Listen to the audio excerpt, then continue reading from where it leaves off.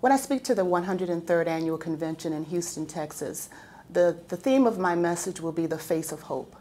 And what I will share with them is that despite the difficulties that we see in the healthcare system, in our economy, and in our public school systems, the NAACP and communities of color must remain faithful and hopeful in the future.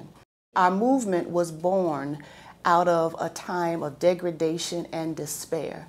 And it is out of that we have to continue to stay focused and continue to move forward to bring about change in our communities.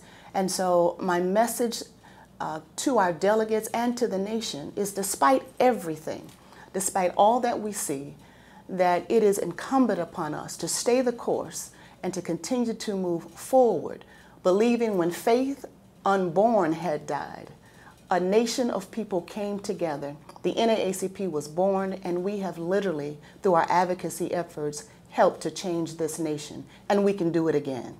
The NAACP is a multicultural, multiracial organization willing to reach outside of itself, to bring others together, to achieve America's greatest aspirations, her greatest ideals, that all Americans are created equal and endowed by their Creator with certain inalienable rights.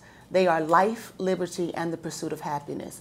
That's what we believe in, the democratic way, small d, of when we all can get together with fair and equitable play to make us stronger. We're stronger when we stand together in this nation.